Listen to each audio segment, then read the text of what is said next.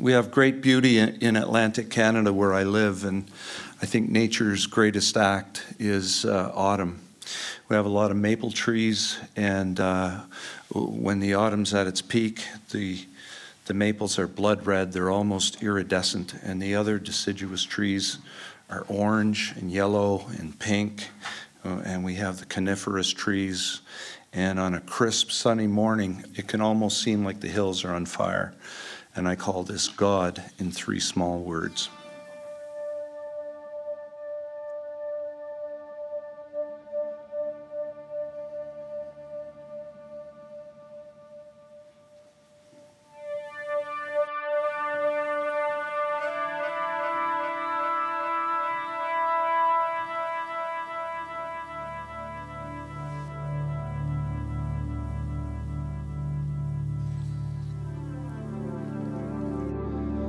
Before this blazing bonfire of the vanities of God, when soft the warm west wind is a feather on my face, playful as the infant's laughing eyelashes, a monarch in the sweet caress of flight.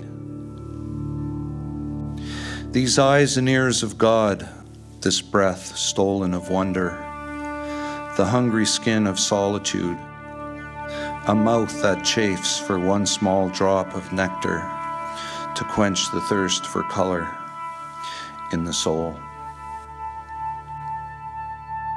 I am high upon this holy breeze, basking in the warmth of the valley's maple embers, as roaming V's of southbound geese herald in the dawn, and split the morning sky like kindling for yearning in the hungry hearth of man, dividing into realms of east and west, the captive heavens, each of whom would kill the fatted calf and claim the wayward son as its own.